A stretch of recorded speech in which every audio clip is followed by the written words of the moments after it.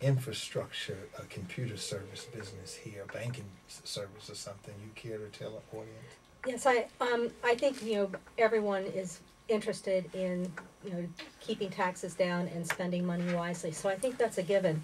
But I think one thing that I'm not seeing out of the current administration and leadership is a strategic vision for Plainfield. Where does Plainfield want to be in 5 or 10 years? What are the differentiators for Plainfield as opposed to the surrounding towns? And one of the things that we have on our side is, first of all, our diversity. I think this is a huge asset that the city has.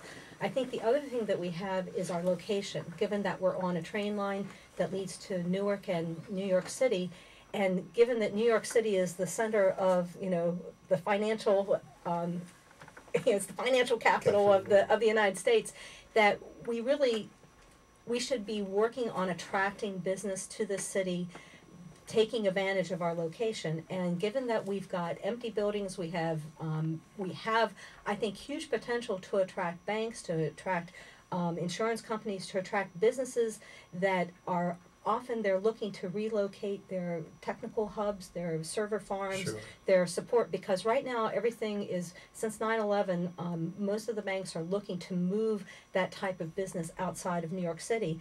And given that everything's online, they can have, buildings full of all their servers, Sure. their support people off-site. In fact, Citigroup, who I'm currently contracted to, has a huge campus up in Warren, and it's a busy, busy campus. And there's a big demand for banks like Citigroup to have hubs out in New Jersey, because that's where a lot of their people live, and it actually makes sense.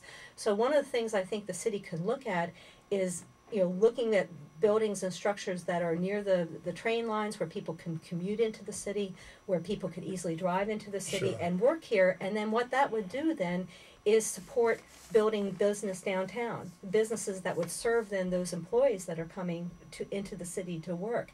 And that's something that's actually wouldn't require much for the city to do. It would be putting in the right infrastructure to support the high lines, that kind of thing. Sure. And it would be marketing and going out to these businesses and saying, hey, we'll work with you. Because just like Muhlenberg is a large population of employees that affect surrounding businesses, and that loss is going to be devastating Sure. to those businesses.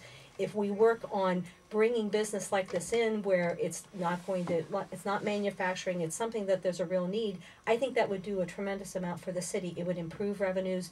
You're not adding the burden of what housing development does, because the issue I have no problem with building housing, but the problem is when you bring in housing, now you have to provide services to those individuals. So now you have an additional burden on the school system. So if you work towards development that's business, where people come, they work, they spend their dollars, and then they leave and go home, that's actually revenues without much of a cost to the city. I think, from a standpoint of what I could offer to the council is my expertise in computers, in that the city is working on putting in $1 million infrastructure to upgrade their IT. People need to be trained. There's a lot of staff that are wonderful people, but they don't have the expertise in technology that they're going to need to be trained, and we need to have a strategic vision of how to ramp these people up, so that they can do things like people can pay their taxes online, that people can file permits, that they can track things that are going on. The city really needs to convert a lot of the data that's currently on paper into databases that are then accessible, and then you can create reports very easily. Sure. There's a lot of leveraging of doing that type of investment into technology. I think related to that is then communication, that by using technology effectively, the city can more easily communicate with their citizens. Statistically, most people are online. There are a lot of people using email, internet. There's a small portion of our population that doesn't. But it would be less expensive for the city to communicate with their citizens via email and internets, rather than doing everything by paper. Sure. And that way people would get the information from the horse's mouth rather through other sources. Okay. We have also a Republican candidate. I don't want to put my Hi, thumb my on name the wall. is Deborah Dow. Oh, I know your name. Just in case. And Deborah has voiced her opinion on many things, and she seemed to be clear on what she wanted to do if she's elected into office. Can you tell them? Well, what I do, whether I'm elected into office or not, is to try to create greater opportunity for the common good. Sure. For instance, I do a lot of volunteer work with schools, not directly with children, but I try to provide teachers with additional scientific resources. I work sometimes with Stevens Tech, sometimes with the state climatologist, but I'm interested in nerds and mentoring nerds the way you do a kid with the fastball. Okay.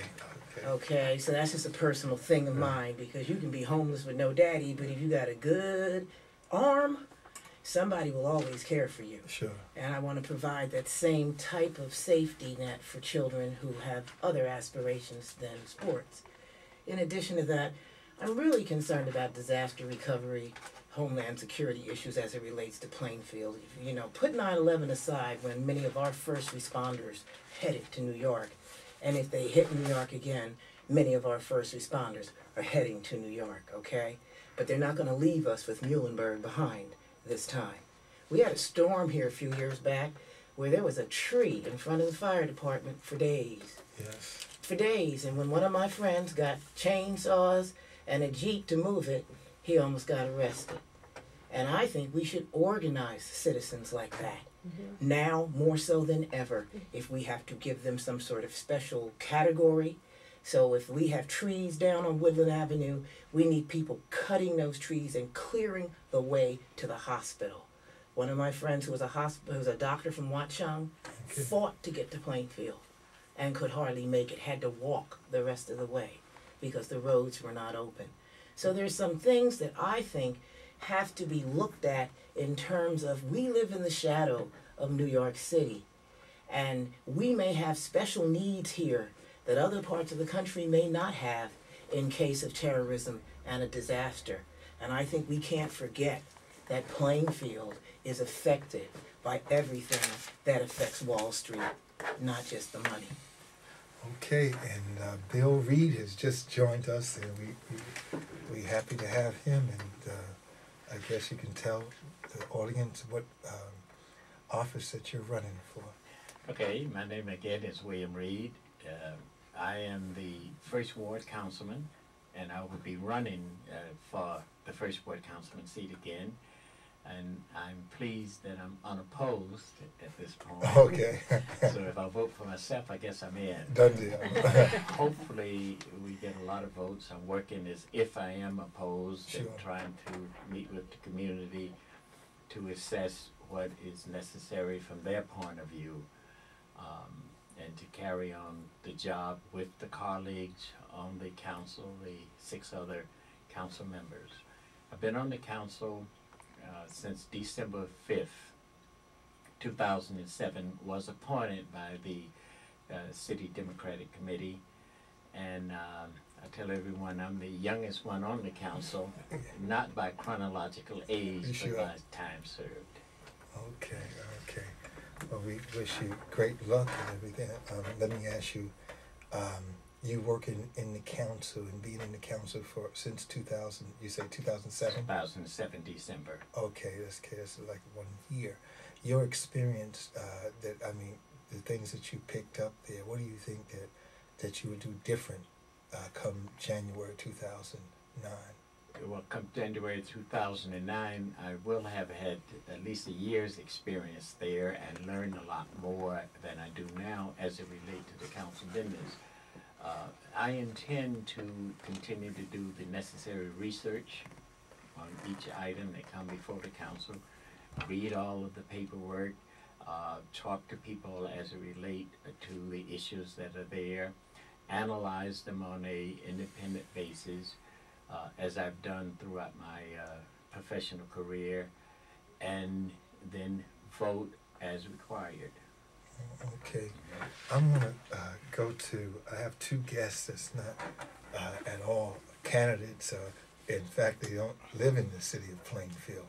But from an outside perspective, what do you think of what you heard, Harry, from the candidates?